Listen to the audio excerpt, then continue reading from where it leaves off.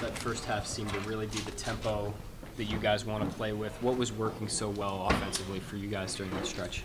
I think we just played with pace, you know. I think everybody was running after the rebound or makes. You know, we pushed the pace, pushed the ball up the floor, and did a great job moving the ball as well.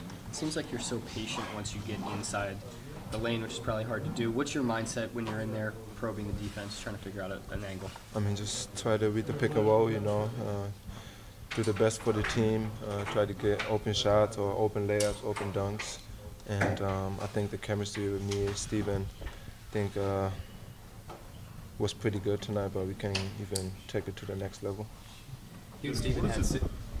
Dennis, what does it do when Steven can not only get an offensive rebound, but he can also find the open man and create from his position when he does get that offensive rebound?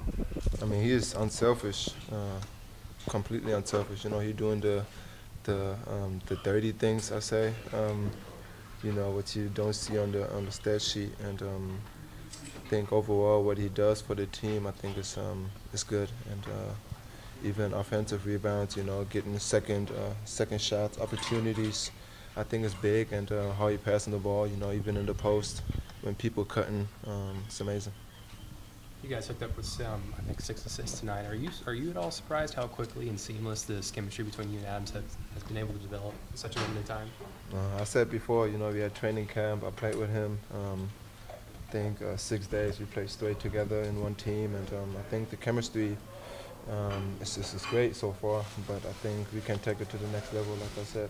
What does that next level look like? I mean, how many assists we had today? 6? I mean, 10, 15, I don't know. Sky's the limit there, but like I said, he's putting pressure on the rim. He's doing a great job rolling.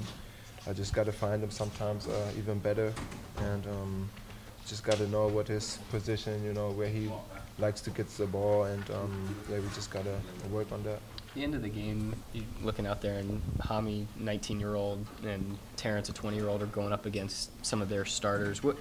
You've been in that position before. What kind of experience is that for those guys? I mean, it's a great experience, you know, learning experience. I think when I came to the league, I was 19, you know, it was the same situation. But I think everybody, you know, try to help each other. You know, whatever I see, you know, I try to help them. Just try to be aggressive, you know. My first preseason game, I was kind of nervous as well, so just try to help them, you know, be a better player, and whatever I see, I tell them.